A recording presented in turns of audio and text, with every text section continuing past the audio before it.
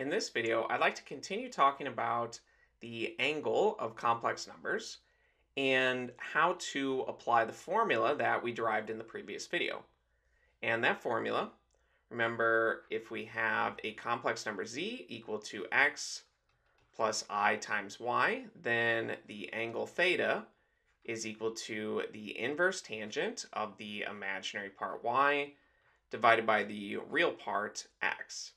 And this formula generally works fine as long as you're in the first or the fourth quadrant. But if we're in the second or the third quadrants, we need to be a little bit more careful. Essentially, this formula only outputs angles between minus 90 degrees or minus pi over 2 radians all the way to 90 degrees or pi over 2 radians. So if we have an angle, and we will in this case, in the second quadrant here, then this angle will be greater than pi over 2, and we need to be a little bit more careful with this formula. So let's start by first plotting this complex number, and it has a real part of minus 8, and we will use a scale of 2 for the x values. So this right here will be minus 8, and for the y values we can use a normal scale of 1. So this will be at 3i. So our complex number is right here, and we can draw a line connecting that complex number to the origin, essentially creating the vector for this complex number. If we want, we can draw in the arrowhead. And remember, this vector has a length, a magnitude, also known as the modulus of the complex number, but for this particular problem, we're not concerned with finding that. What we need to find is the angle measured from the positive real axes. And we can call this angle theta, and we will need to measure it in radians. Now, to find this angle theta, we can apply this formula, and then we just need to be a little bit careful. So let's plug in the imaginary part and the real part. We have that theta is equal to the inverse tangent of the imaginary part, which is 3, divided by the real part, which is minus 8. And I should mention that this angle for complex numbers is often called the argument. So you might see this written as the argument of the complex number z. And at this point, we just need to plug in this formula into our calculator. And we need to be careful since we want the answer in radians. So make sure that your calculator is in radian mode. And when we plug this in, we get that theta is approximately, we'll have to round to the nearest thousandth, minus 0.3587, which means we'll round this to minus 0.359. Now, you might notice the issue right away. This angle is essentially below the real axis.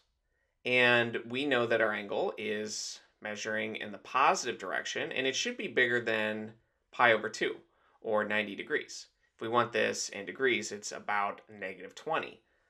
But the way to figure out what our angle is to add 180 degrees.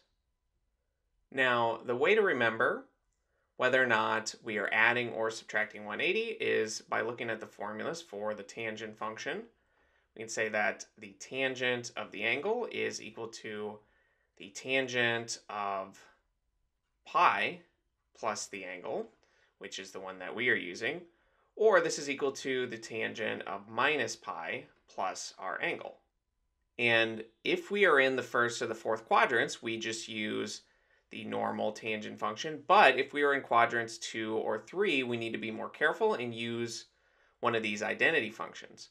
And to determine which one to use, we need to plot our point and consider what angle the formula gives us. And by drawing in this angle, which is down here, we can recognize that we need to add to that angle, specifically 180 degrees or pi radians, to be able to get the angle we want.